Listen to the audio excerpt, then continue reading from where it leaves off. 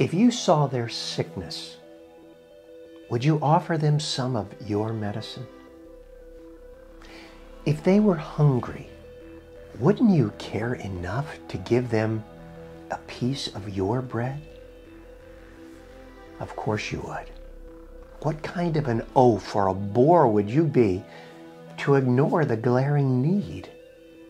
To leave them without caring for their genuine need would be tactless and insensitive.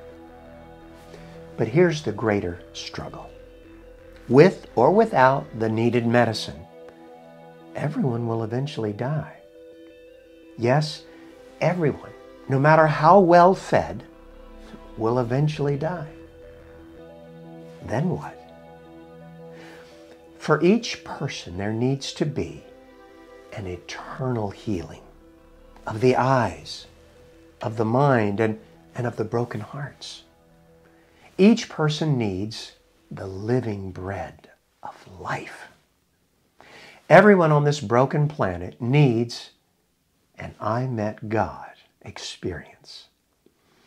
This is the work the Lord has laid on my heart. And this was the genesis of Thunder in the Holy Land, a video Bible study that would bring to life the teachings of Jesus. This Thunder small group Bible study resulted not only in hundreds and hundreds of baptisms, but it has now been the catalyst for a continual stream of requests from language groups around the world asking, can we have a video Bible study like Thunder in the Holy Land in our language? Just last week, I received a call from an active layman in France who said, we don't have quality resources like Thunder in our own language. Can you help us? Taking the gospel to the entire world is the responsibility of every church member. Together, we are to give sacrificially of our time, our talents, and our means to see that this work gets accomplished.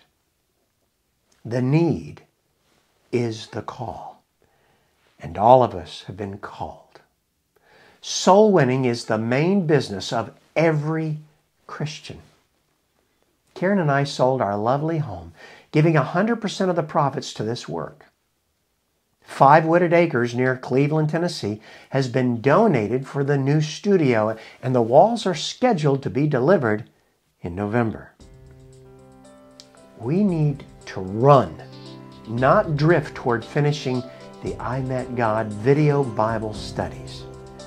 So I'm asking you to go to our website, our webpage, qlp.tv/donate, and share your blessing with someone from around the world to pass on a financial gift that will allow us to bring them the greatest blessing, an I Met God experience.